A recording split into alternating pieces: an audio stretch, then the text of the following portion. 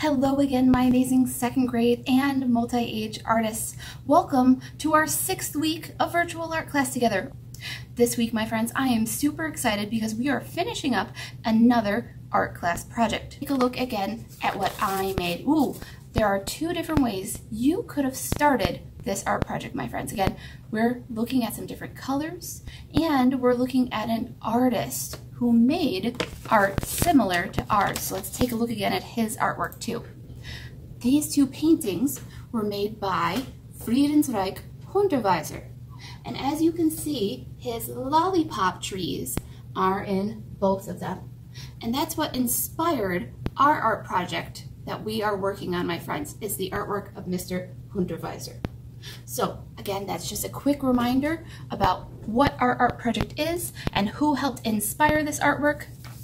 We have a couple more steps to finish today, my friends, on our artwork. But before we can even get our art materials ready, I think we had better read our learning targets again just one more time together. So let's take a look, my friends. Here I go. Remember, I will start first. You repeat it after me. I can create abstract art. So remember, abstract art uses 3 things. It uses lines, shapes, and colors. We're looking for some very specific colors today, my friends. So we need to read our second learning target to remember back what colors. Here I go again. I can use warm and cool colors. Oh, I remember now. So we've been talking about warm and cool colors. Last week I asked you to sort out those different shapes, and you sorted out colors like red, orange, and yellow, maybe even your pink into our warms, and you sorted out colors like green, blue, and purple into your cool colors. This week we're going to be finishing up with those cool colors and warm colors, and we're going to be adding our trees. So if you are ready to get started, my artists, I'm ready to show you what art supplies we need to finish up our art project today. Here are the art supplies we need to finish up our art project today. I have my red art folder, which already has my project, safely tucked away that I started last week. Remember, that was our background where we did some different designs and patterns and warm or cool colors. I also need today, my friends, 1 nice sharp pencil, 1 pair of scissors, and some glue. You can either use a glue bottle or a glue stick. So please go grab these art supplies if you don't have them ready yet, my friends. And if you need to pause the video, of course you can. I'm going to go ahead, because I already have all of my art supplies ready, I'm going to open up my red art folder and go ahead and pull out my backgrounds that I made last week. Again, you only have to make 1 of these, my friends. I just made 2 so I could show you, friends, 2 different ways that you could do it. Again, you should have used either warm or cool colors last week, not both on your paper, okay? So today, I'm going to be continuing with my warm colored background, so that's the first thing I need to grab. There are other things as well, my friends. The second thing I need is my brown piece of paper. That's going to help make our tree trunks. And then you should have a nice stack of rainbow colors that are all the same size. Red, orange, yellow, green, blue, and purple. We're going to need those too.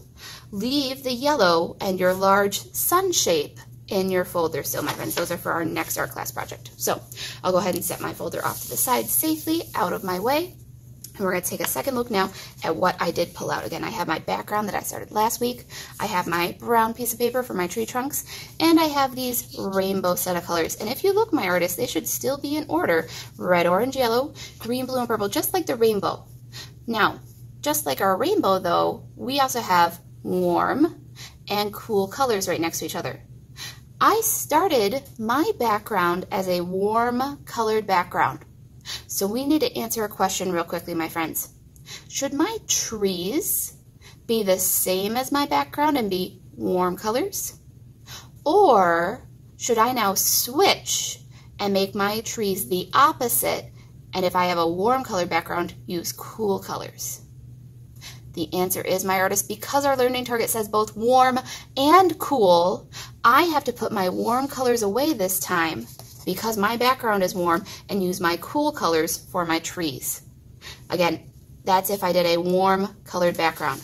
If you did that cool colored background, then you'll use your warm colors for your trees, my friends. So see, I have my cool color with my warm, and now I have my warm with my cool. So So I'm going to set the cool aside for right now, and I'm going to show you what we need to do, my friends. So first thing first, let's make some tree trunks. I have this piece of paper, and I need to make 4 tree trunks out of it, my friends. Now the easiest way to do this, instead of just drawing random lines, is to actually fold my paper, my friends. And I like to fold it the long way. So watch, I'm going to fold my paper once the long way. And right now, I already have 2 trees then. But like Miss Gray had said, I need to have at least 4 trees. So I'm going to fold it one more time in half to make some nice, skinny tree trunks. So I've only folded my paper twice, my friends. But by folding it and pressing nice and hard on those folds, I'm going to be able to open it up now, and I should see, look at that, with my folds, I have 1, 2, 3, 4 tree trunks. And I can use my scissors now nice and carefully to cut right down those fold lines and get out my tree trunks. So I'm going to cut these out right down those fold lines. There's my first tree trunk, and then down my next fold line, there's my second tree trunk. And it's okay if they're not perfectly straight, my friends, right? It's okay if you get off a little bit. That's part of abstract art. We don't have to have exactly straight lines. So I have my 4 trees cut out now, my friends. Before I start making my lollipop tops, I need to decide how my trees will look on my paper. And again, I liked making really long ones. That way I can make long trees and short trees. Here's how. Maybe my first one, my brown paper might rest at the very bottom of my background, but maybe my next tree, my brown paper might come down a little bit and hang off, and that's okay because we can cut that off later. Maybe I'll space these 2 out, but maybe my next 2 trees, maybe I might have them closer together, or I can push them further apart as well. And again, I can decide if I want to have a tall tree or if I want to pull it down to have a shorter tree. So before you glue anything, my friends, play around with it a little bit. See if you maybe want 2 short trees and a tall tree. Maybe I'll have a tall one for my second one and a short one. Try to play around with it and see what you want your tree heights to be. I'm going to play around with mine a little bit here. I think I'll go tall, and I'll have a second one that's nice and tall, close to a short one, and then I'll even keep my last one nice and tall. All right, now that I have my trees where I want them, now I can start gluing. I'm going to use my glue bottle today, my friends, but again, you can use glue stick if that's what you have at home. I'm not going to flip these over. Instead, I'm going to do my dots of glue just right on top of them where they are right now. Dot, dot, not a lot. Now this one's important because it hangs down the bottom. I don't need to put any glue below it. I just need to start right where my paper starts and only glue above. All right, now that I have all my nice glue dots, I'll use my 2 hands to go ahead and flip my trees over right where they were. So there's my first one lining up at the bottom. Again, we don't want any flying trees, my friends, so they should all at least touch the bottom or even go a little bit below the bottom of your background. Here's my second one. And in a moment here, my friends, once I have all my trees glued, then I'm going to use my scissors to cut off that extra bit because we don't need our trees hanging below either. Here's my third tree that I have. Again, I'm pressing nice and gently. And my 4th tree. And here's a really other fun thing, my friends. Your trees don't have to be straight up and down. If you want your trees to be a little crooked as well, you can make them kind of crooked too. I just personally enjoy my trees being straight up and down. And again, that's my choice. You can choose as well. So now I have my 4 tree trunks glued down. Again, because I have that one that hangs off a little bit, I'm going to use my scissors now that it's glued down, and I'm going to give it just a little bit of a haircut. Now you can either throw away the scrap, my friends, or you could use it to make one of your other trees even a little bit longer as well. That's a different idea and a different way you can do it. I think I'll leave it there for now because I don't think I really need it. All right, I have my tree trunks. Now I'm going to pull out either my cold paper that I have for my warm background, or again, if you did a cool colored background, you'll have warm colors. And I have 3 pieces of paper here, my friends. I have 4 different trees though, and on each tree we're going to make a big circle, a medium circle, and a little itty bitty baby circle to kind of stack up just like Hundertwasser's trees. So first thing that I'm going to do, my friends, you remember our penguins last year, how we stacked things on top of each other to kind of cut things the same? I'm going to stack my 3 pieces of paper up because I find it faster this way. And right away, I'm going to draw a nice big circle. I'm going to draw a medium circle. And I'm going to draw a small circle. And they don't have to be this close together, my friends, but do save some space on the other side because we might need more of our paper, okay? So I have a big, a medium, and a small. And I know they're kind of light and hard to see, so I'll hold them up for you, friends. Now I'm going to keep my 3 pieces of paper together, and I'm going to cut all 3 at the same time, just to save me some time, my friends, because by cutting 3 at the same time and holding on to them nice and tight, you see my left hand's holding on nice and tight, I can get 3 big circles cut by only cutting once. And look at this, I have 1, 2, 3 big circles already. So I could put 1 here, and I could put 1 here, and I could even put 1 there. So there's my first few circles, my friends. I could even cut out my medium circles next. So I'll go ahead and line my papers back up again, and I'll cut out my medium circles again, holding my 3 pieces of paper together and cutting all 3 at the same time, just to make it a little bit quicker.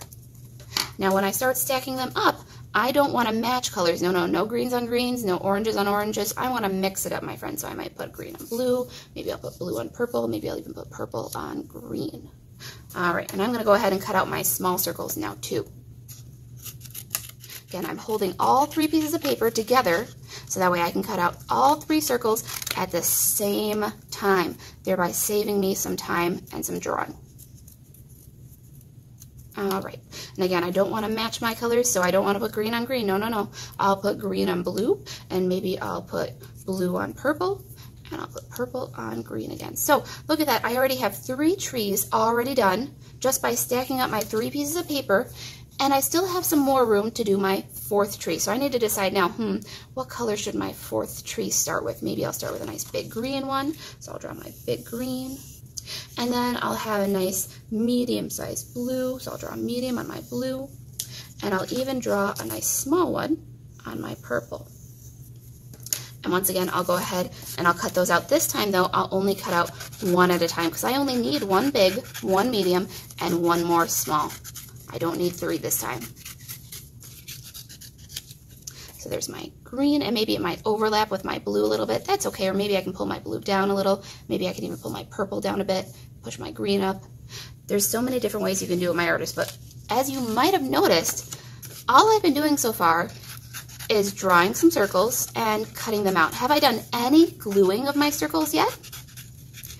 And I hope you friends answered no. I have not glued any of my circles yet because I want to play around with them. Just like how I played around with where my tree trunks are, I might want to play around with where my circles are and where they fit on top of my tree trunks. So in a moment here, once I have all of my circles cut out, like I do now, I might look at them and go, maybe I might want my purple circle to be just a little bit smaller. So maybe I might cut this one just a little bit smaller just to make it different.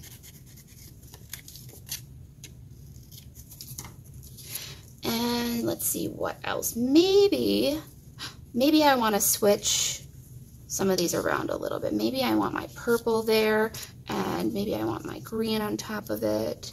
Maybe then I can put my blue on here with that one. And I can swap these around until I find a way that I like them the best, my friends. Well, it's getting there. I think maybe I might also make my blue one a little bit smaller as well.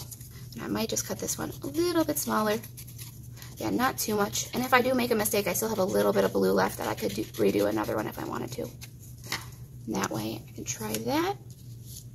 The last thing I might want to try is sliding my lollipops up and down on my tree branches or on my tree trunks to see where I might want to glue them down. Once I'm happy with how all my lollipops look, then I can start gluing them down, my artists. But not before. I want you to play around with them first, stack them different ways, try them different ways, even try cutting more circles if you want to fill in your trees before you start gluing. So, now that I am happy with how my trees look, I'm going to go ahead and glue mine down, and I'm going to speed this part up a little bit just to get you friends through this part. As always, if you need to pause here, please do, okay? And then catch up with me. I did save one last tree to glue with you friends just because I thought of a few more things that I wanted to talk with you about. First of all, when you're gluing, I like to start with the smallest little circle that I made and glue it down to the next biggest one. That way I'm going up my stack. And as you can notice here, my friends, I actually decided to add a few more circles into my lollipop trees. A couple of them have 4 circles. That is a great idea for some of my more advanced friends. If you really want to push yourself just a little bit more, try making trees that have at least 4 different colors on them. The last thing I really want to talk with you friends about is the idea of a perfect circle. Now, I want you to take that idea of what a perfect circle looks like, and I want you to throw that idea away, because we're working in abstract art, and just like how I said about straight lines don't need to be perfect, the same rule applies for our circles. Now, if your circles aren't exactly like mine, that is actually better, my friends, because I always want you to try your best, and your best is going to look different than mine. So here is my finished art project, my friends. I have some cleanup that I need to do, like I need to throw some of my scraps away and put my glue and my art supplies away. But the important thing, my artists, is that because our art project is done now, I need to take a picture of it and put it either in Seesaw or Artsonia, so that way me, Miss Greathead, can see it, okay? And this week, I'm challenging my artists to take a picture with your artwork laying flat on a surface. For example, my artwork right now is flat on a table, or you can set it on the floor, but I don't want to see hands covering up things anymore, and I don't want to see a lot of background stuff. I want to see artwork that is beautiful just the way that you made it, so no hands in the way, and you can hold the camera above and take your picture, if that is an option for you friends, okay? So, with that being said, my artists, I hope you have a fantastic, fun time making your lollipop trees. I can't wait to see what your finished artwork looks like. For now, I'll say goodbye. And as always, have fun creating, my friends.